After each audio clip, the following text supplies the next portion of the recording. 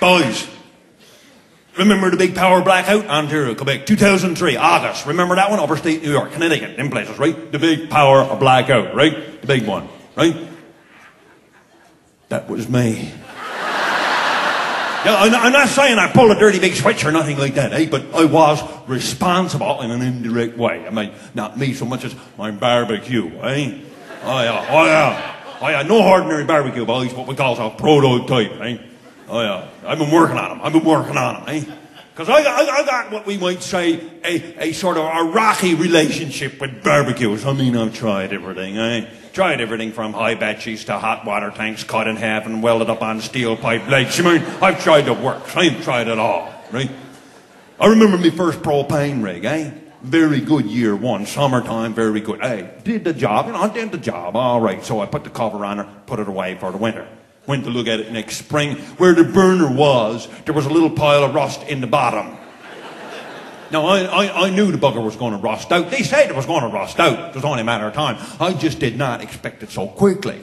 But fortunately, I had purchased another one, a spare one. I put that one in, caught the bugger afire. Then the cover snapped with a dirty big snap, and then large chunks of lava rocks caught fire. The forelegs rusted out from underneath it. The bugger fell down and burned down my patio deck.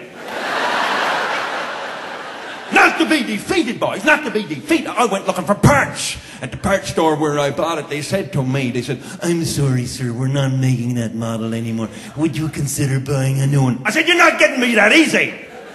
I went home, and what I couldn't make up, I scrounged up. I cobbled something back together. Then I went to get the propane tank refilled. And you know what they said to me? "I'm sorry, sir, that propane tank is outdated. Would you consider buying a new one?" I said, "You and the barbecue boys is in this together." The whole works is a big make-work project for Mississauga. And God forbid we should ever stop buying the 900,000 barbecues that they're turning out of Mississauga every year, because if we do, the boys up there will be out of work, and they'll be down in Newfoundland looking for jobs, and we don't want that.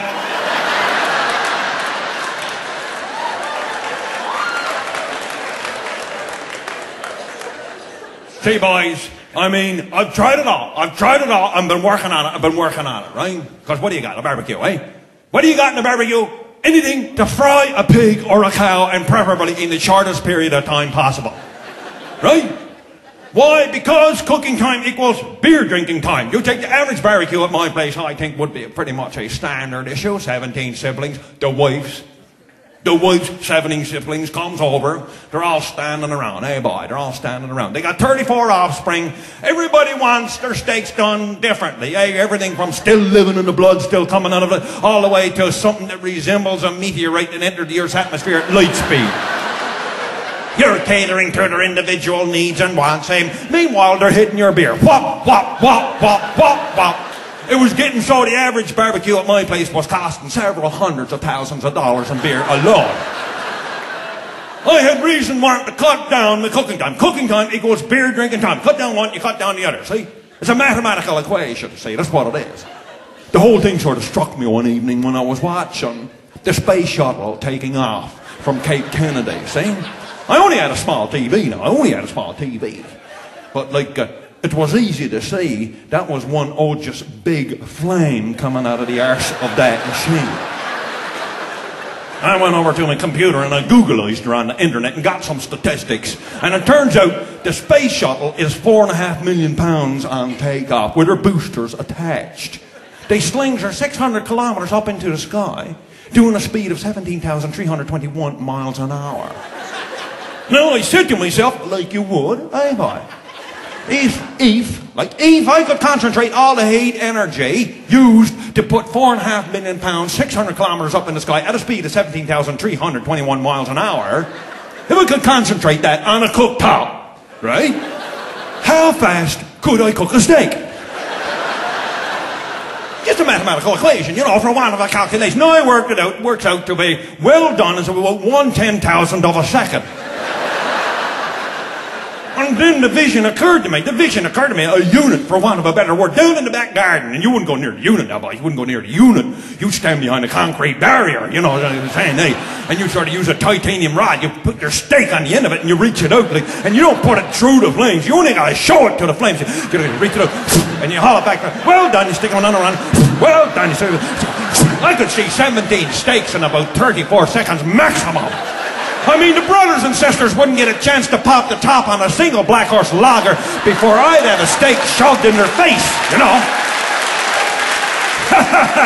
And when you start thinking like this, you gotta buckle down, seize the opportunity, and design it, which is what I did, and I had a prototype manufactured, well, say, fabricated is a better word.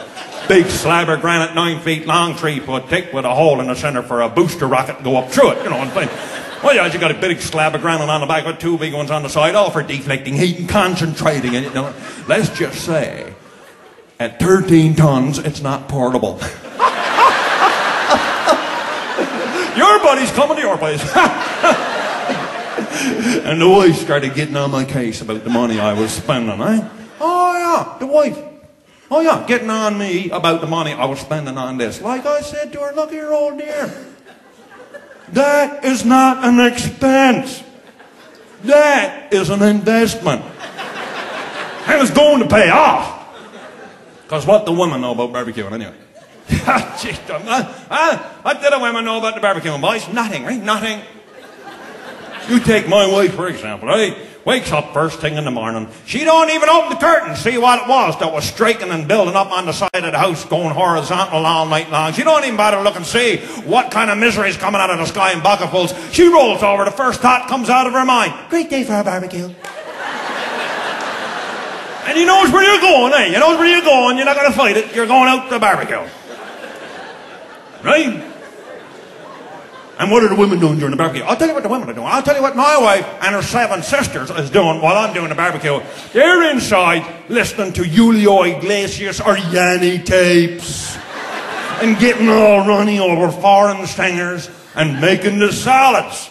Oh, yeah, there's the big one, eh, boy? Making the salads. Breaking off a piece of lettuce, putting it under the tap and slinging around a bit, hey, and drying it off, hey, boy. Wipe it there and put it down, put it on a plate and get the old crafty, squirty juice and put it on the top of it. Down the line she goes. Another one done. That ought to qualify her for workman's compensation when the repetitive strain starts to build up, hey, boy. Oh, yeah. Oh, yeah. Meanwhile, what are we doing? Man, we're outside. We're doing the barbecue. We're doing the barbecue, and we're doing it well.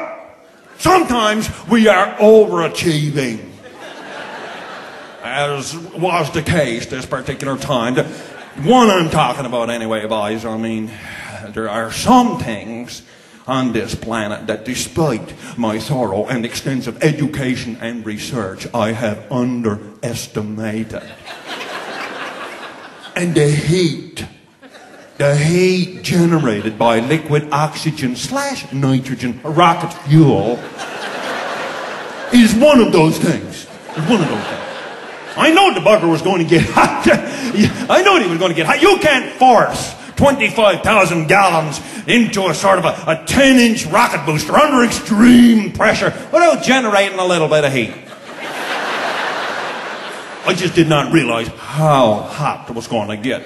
The big unveiling came, eh? They was all there. The 17 siblings, they were standing around. You know. I hauled off the 18 by 24 foot tarpaulin cover.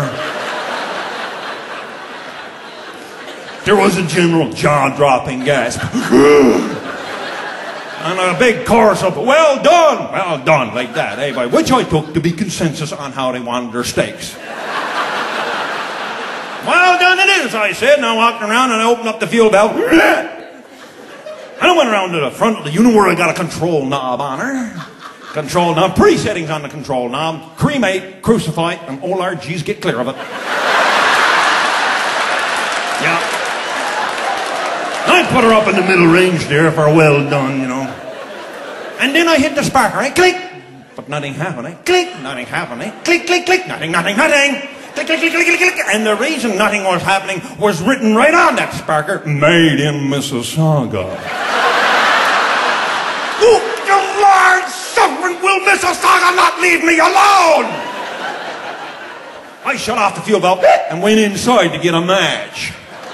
Now, I was only gone a little while. I noticed when I was going in that there was a vaporous cloud coming out over the unit and sort of permeating my garden at ground level and going beyond into the woods a bit. I never paid much attention to it, eh?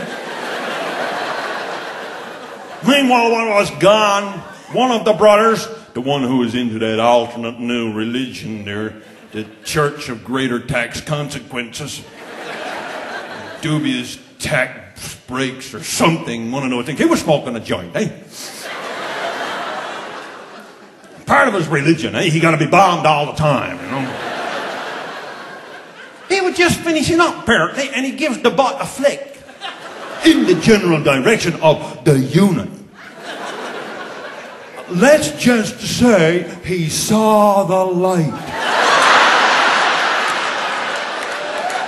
Holy smoldering arseholes, boys, I'm going to tell you. Nagasaki had nothing on it.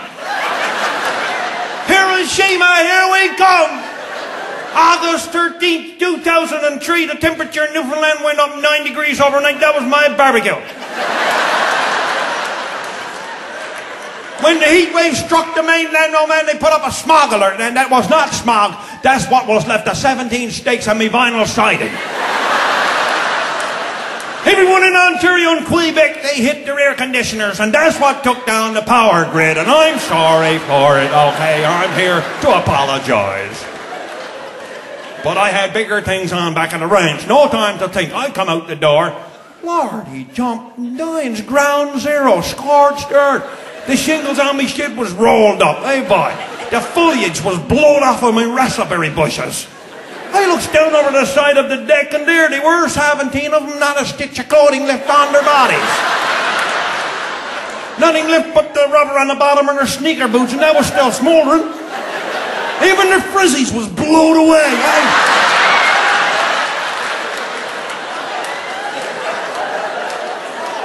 I did what I could. I offered them a beer. They never had a vocal cord left in them to accept it. They had a scotch to them or something. They all turned and left like he wasn't coming back. There was an X-ray of every one of them left on the side of my house.